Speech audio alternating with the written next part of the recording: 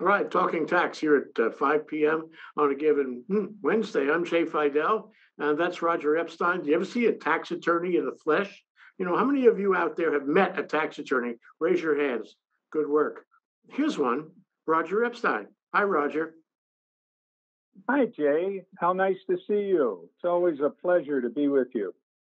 You know, we framed this show as should the little people be paying the tax, and it actually tracks on a number of discussions you and I have had since early 2017 about tax reform, and I put that in quotes under the Trump administration, because it never really was about relieving the little people. It was always about taxing them, relatively speaking, more than anyone else.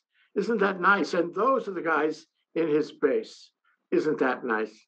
But where are we now? We have issues in front of Republican Party and Congress around tax in order to pay for infrastructure and other government benefits that are part of Joe Biden's program going forward.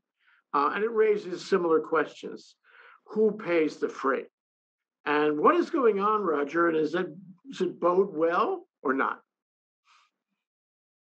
Well, I think the bill that Biden has is designed not to tax the lower people, the little people.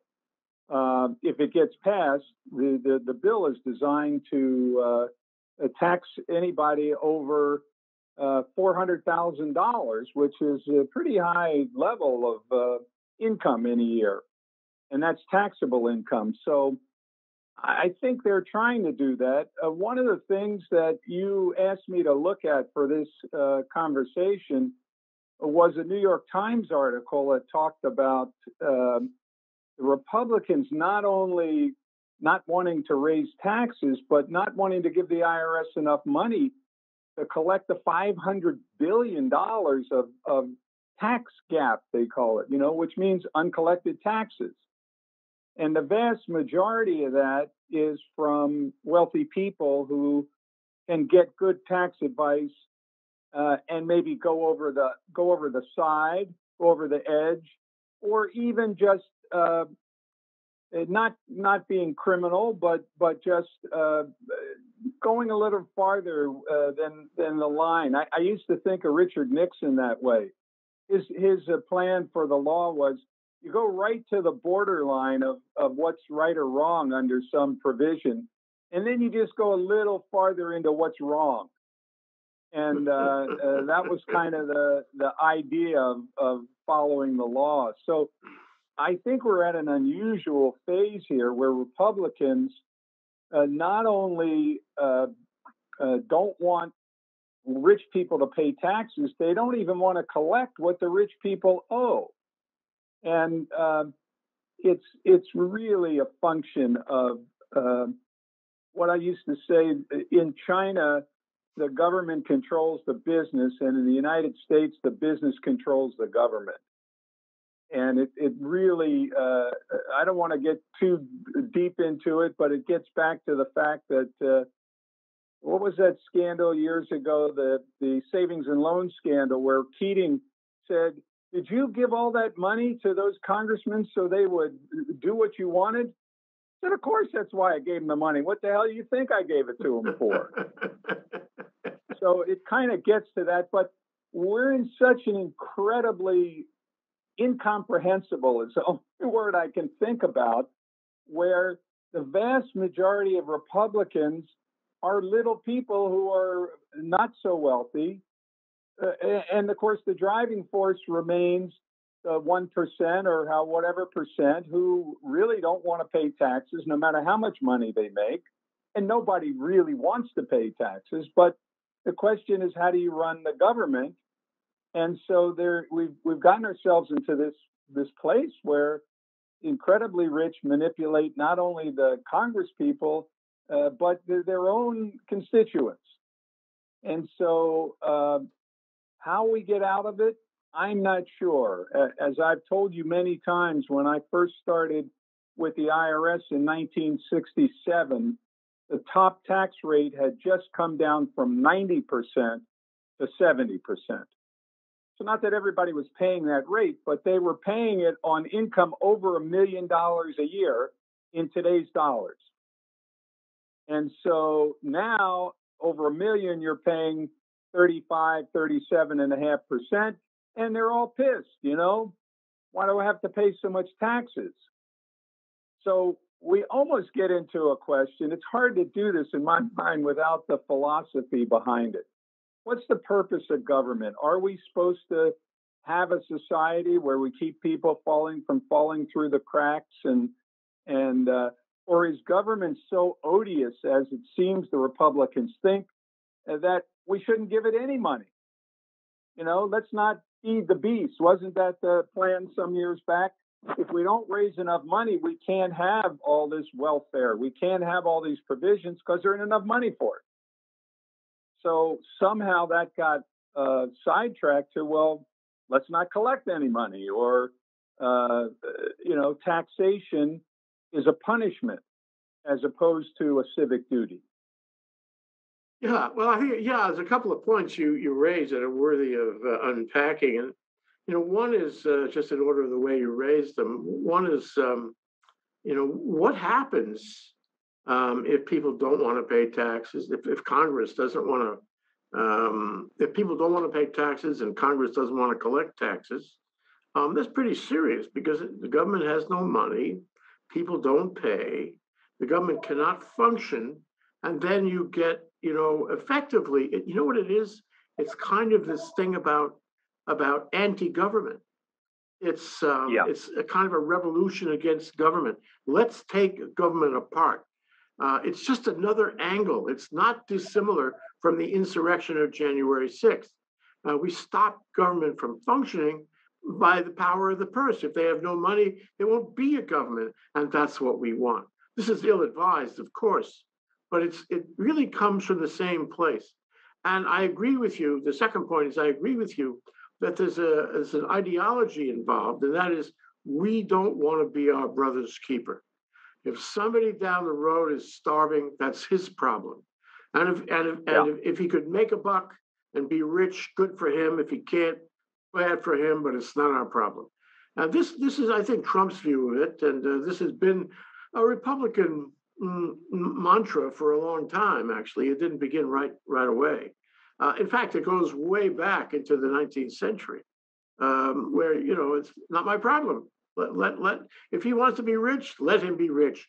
It sounds like Marie Antoinette, let them eat cake. And the problem about eating cake is that after a while, it's not sustainable, and they rise up with pitchforks. Where does it all go, Roger? If you don't tax and you don't collect tax and you don't take care of the people who do pay the tax, what happens? Well, you have the kind of society that the Republicans want. Trickle-down economics, which has trickled down so slowly that 75% of the people in Hawaii are living paycheck to paycheck. And it's not much better or throughout the country, even though I don't have statistics. There's so many people working two jobs. And so this is actually good for business when you think about it, Jay, because if you're hungry, you'll do anything to work. And so if you want laborers, if you want shopkeepers or clerks in your stores, if you want people to be answering phone calls, if you want to do a lot of kinds of work that don't require sophisticated knowledge or expertise, then you'd like having everybody starving, basically, because they'll take whatever they can get and they'll work two jobs and they have no options. So it exacerbates the disparity then, the wealth gap. Absolutely. Look, when you and I graduated from college, where I paid $200 a year, and the same school now is $12,000 a year, the same state college, I was making $10,000 a year, and I could buy a house for $15,000, 1.5 times my annual pay. If I make $35,000 coming out of college, what can I buy for $50,000? 1.5 times my annual salary. What can I buy for $300,000? The price of houses here now is almost $1 million.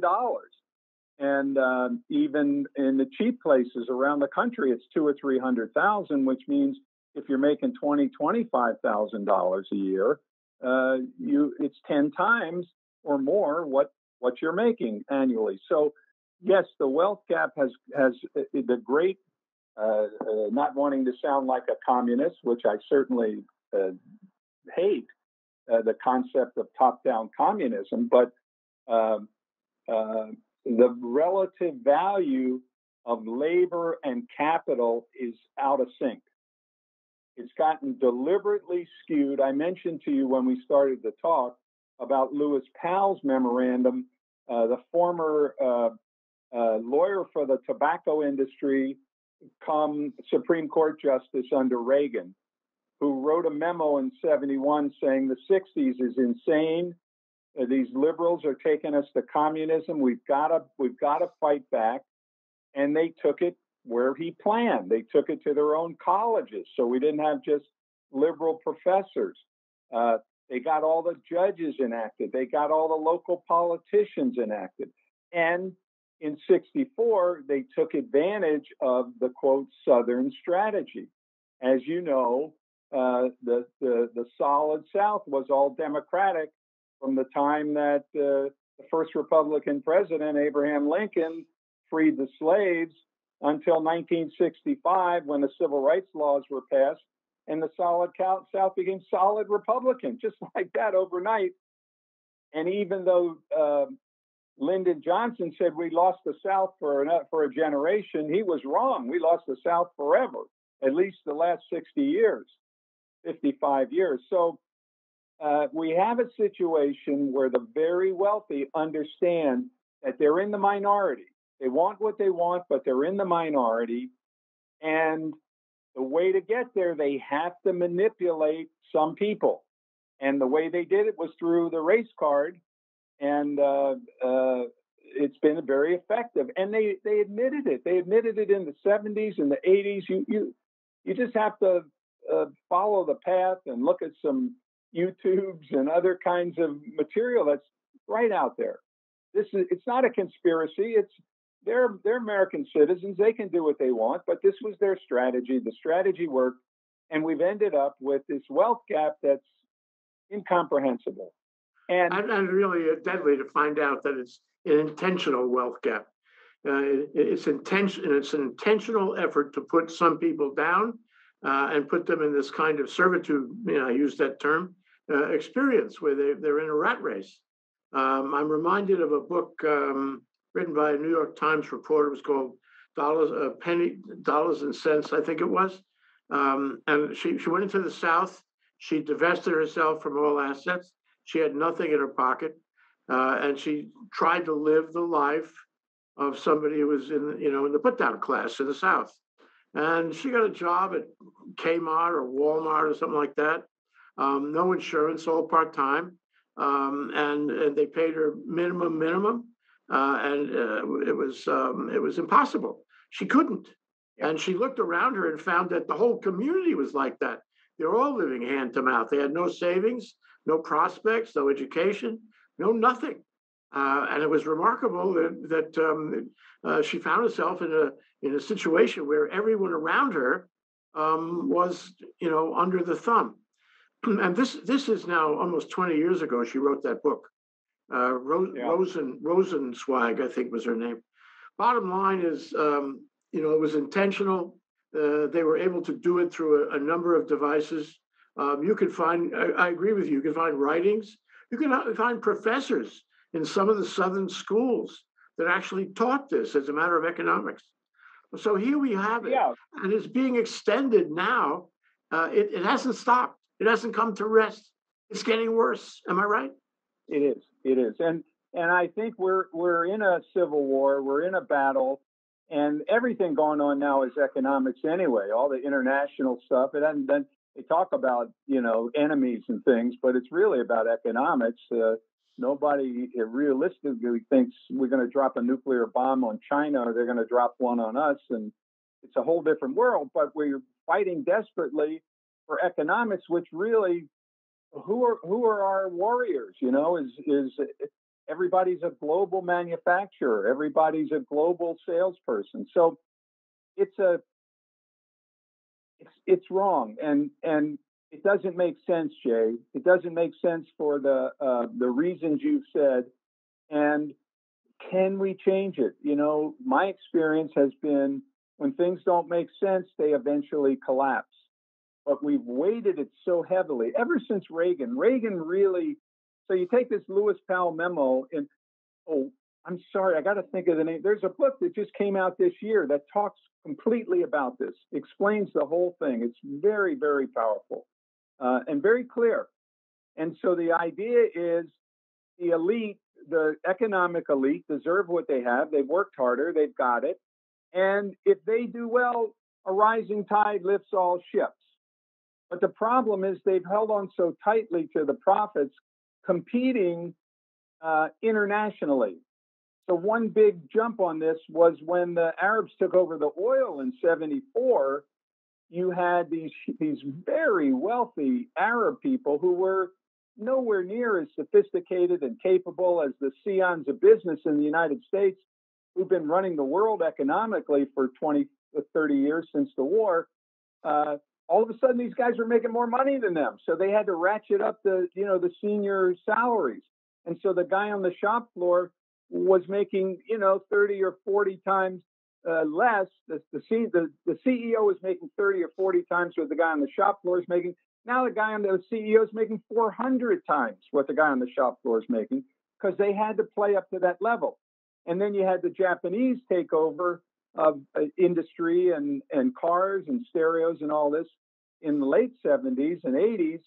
And so they had to keep up with that. And so, it's like you're at the top of the list and you're still looking up. You're not looking down to see how they're doing. You're looking up to see how you and your contemporaries are doing.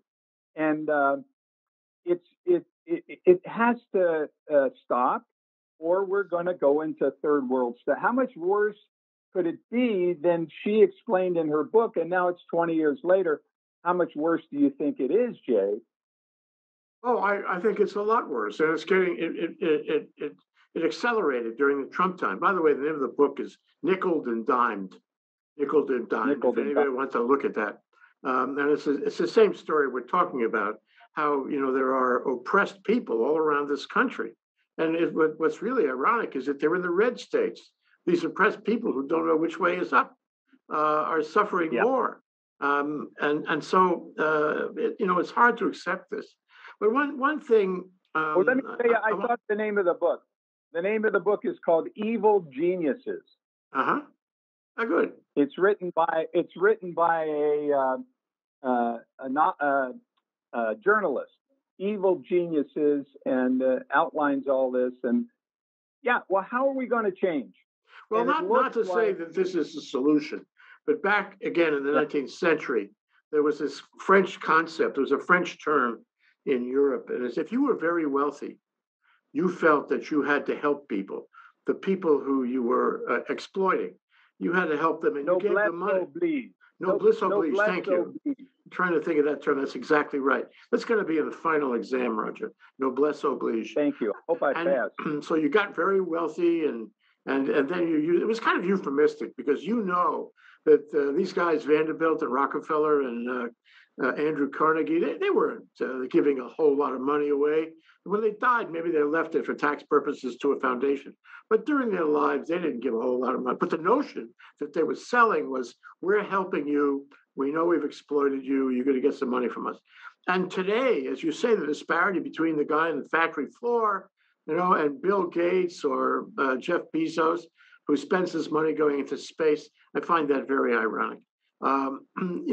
Those guys have so much money. Even if they gave billions away for charity, it would be nothing compared to the size of their estates. So what you have is a complete lack of noblesse oblige. It's noblesse oblige in reverse. As we said, I'm keeping mine, and you can struggle. And if you can't be a billionaire like me, it's your problem. And we call that freedom. We call that freedom. Everybody has the freedom to do what they want, except we have all the money and we control all the rules, and but it's all freedom. And look back to Franklin Roosevelt in the at the end of the Depression or in the middle, and he was considered a traitor to his class. But his belief in part was if they didn't do something, forget noblesse oblige, if they didn't do something, they're going to have a revolution, because everybody was living in the streets, and it was, much worse than it is today. But we could get there, Jay. Yes, I agree. Every time you turn around, more people sleeping in the streets, and why do we need to do that? Why is that okay? Is that the American way of life? When you say government of the people, by the people, for the people, does that mean everybody for himself? I just don't. Okay, I got to get into this philosophical, because I'm reading a wonderful book by my dear friend Elizabeth Sahtouris, who's an 85-year-old evolution biologist who wrote a book called Earth Dance, which says the Earth is really alive, and everything started with the fire of the Earth, and then the atmosphere cooled it off, and then we had a crust, and the crust made rocks, and the rocks made minerals, and the minerals made one-celled animals. And she shows a pattern of how everything goes through unity to chaos, chaos to competition, competition to collaboration, and back to unity, and then eventually something throws it back into chaos. But we're in this period now of heavy competition between humans. And the next phase, whether we get there because we have a revolution or it gets so bad that even the people in the South wake up that they're being hoodwinked, we've got to change to a recognition that we're all really connected to each other in many meaningful ways, not just noblesse oblige, but through quantum physics, we know we're energetically connected to each other. And so if I hurt you, it hurts me. And that's the reality that we now know since Einstein. And with Elizabeth's idea, these patterns of how everything evolved in nature, we've just been too competitive, too many thousands of years of murders and wars and killing people and holding down the feminine principles. It seems to me that it's all coming together for a good change. And what that or a bad one, Roger. Just as easily, it could be a really bad change. Well, it could go on. The bad one, yes, it could go on. But at some point, as she shows, chaos forces itself to come to. It gets so horrible. If Trump wasn't it, I know what was. But at some point, it gets so horrible that you have to react, and you're desperate to change things. Okay, but let me say that when you reach that point, the state of the species, if you will, when you reach that point and you recognize, this is out of the stories of Helm in the Bible, when you reach that point, it may be too late. You can't go back. Some things you can't fix. You didn't realize it was going south. That's not exactly the best expression. You didn't realize it was going south. But it went south, and by the time you realize it, you can't do anything, and then you're really in the soup.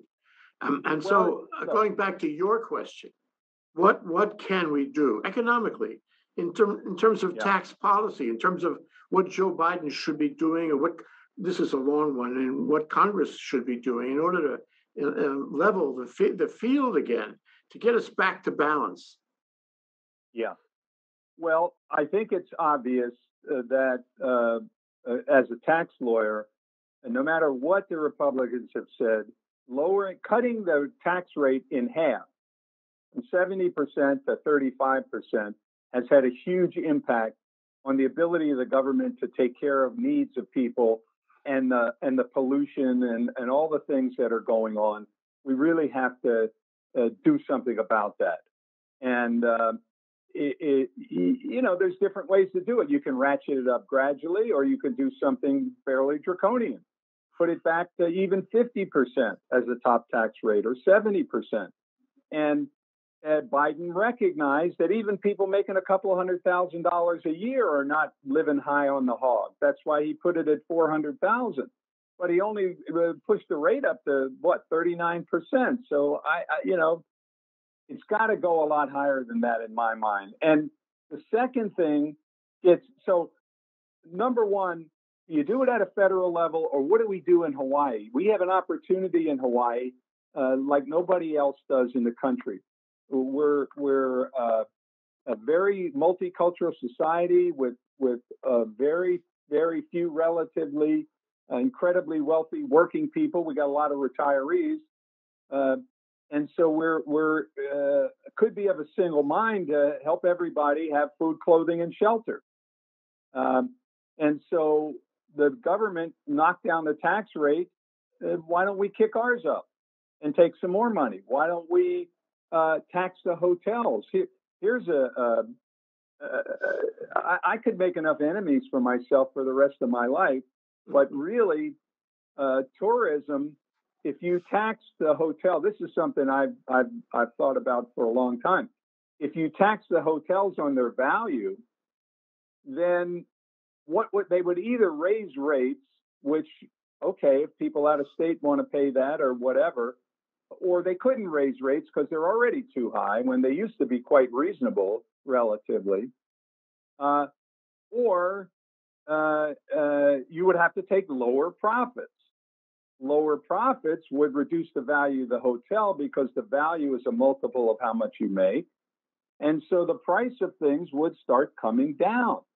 And so is that fair when the price has gone up 10, 20 times more than the price of labor?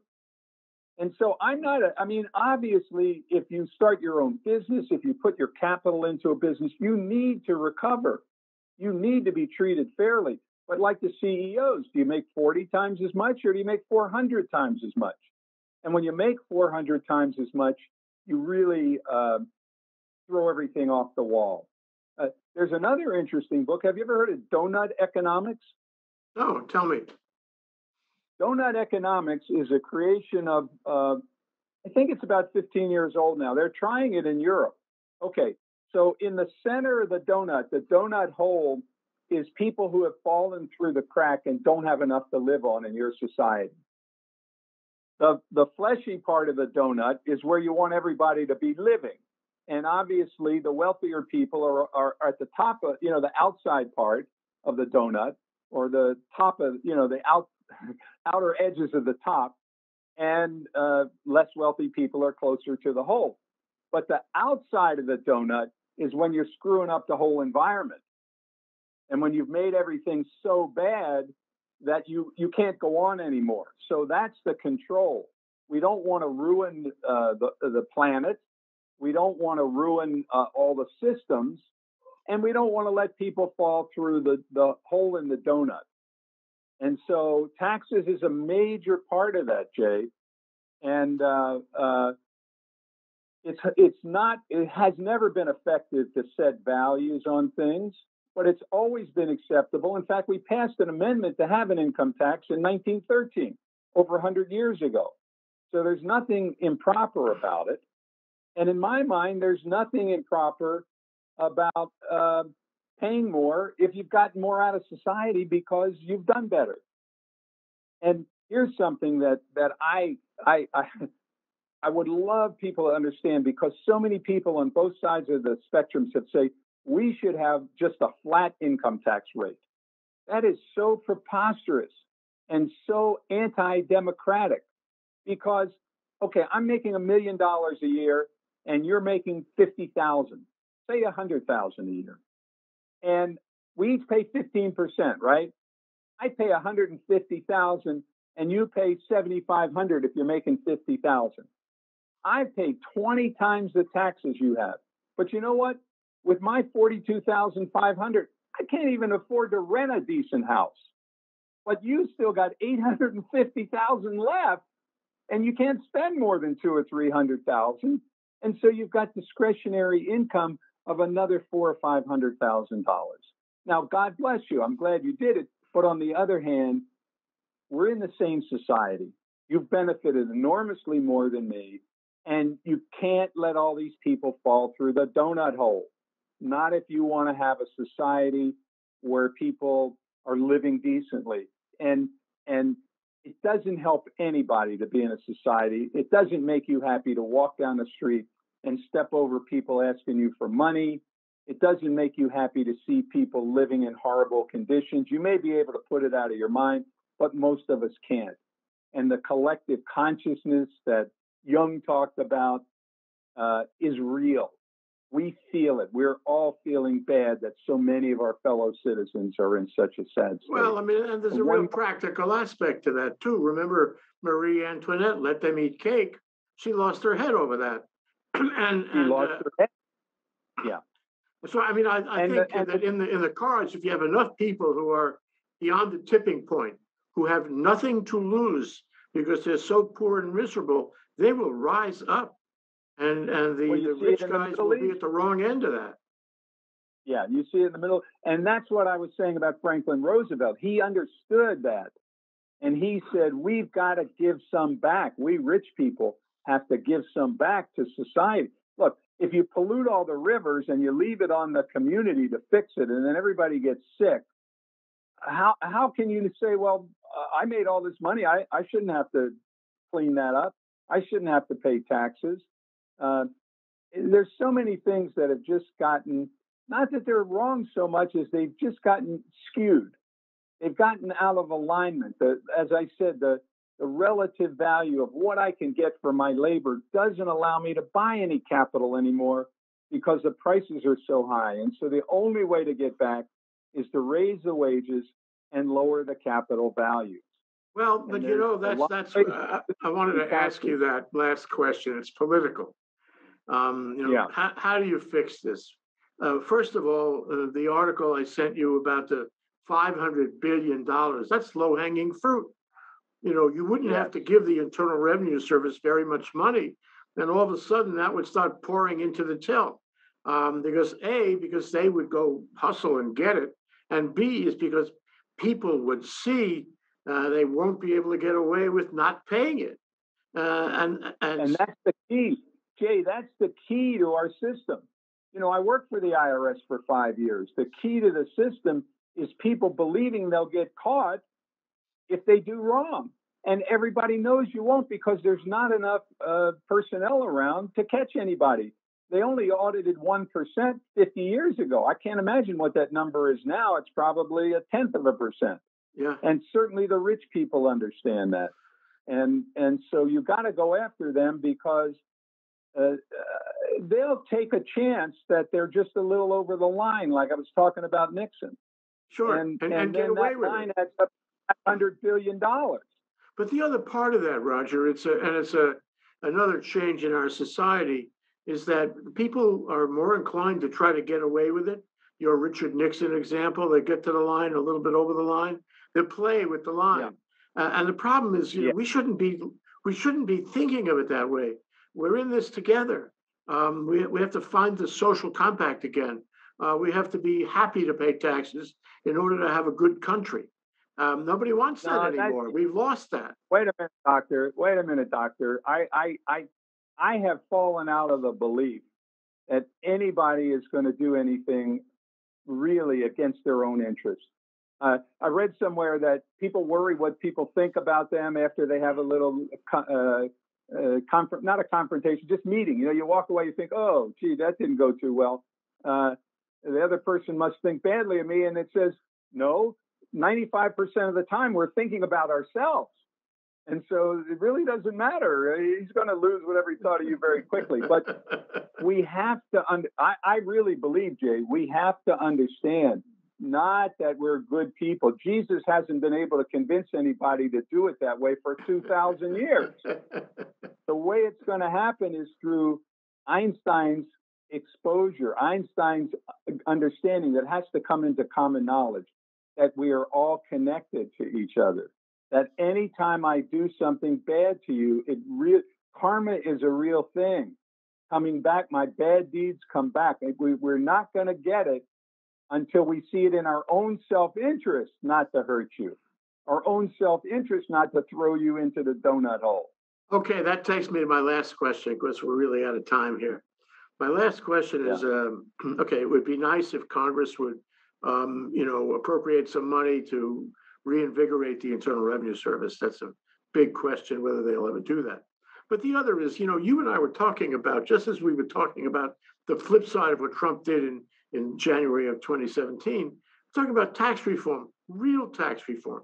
That's the key to all of this. If you shake and bake this whole discussion, the key to all of it is tax reform, fair-minded tax reform, reform we should have had years ago. But we have a Congress that's dysfunctional. You can't do this by proclamation. You can't do it by wishful thinking. Even the Internal Revenue Service has to follow whatever the rules are. So query in this country, and we're running out of time, I think, how do we do that? How do we get real tax reform through a statute? That's what we need.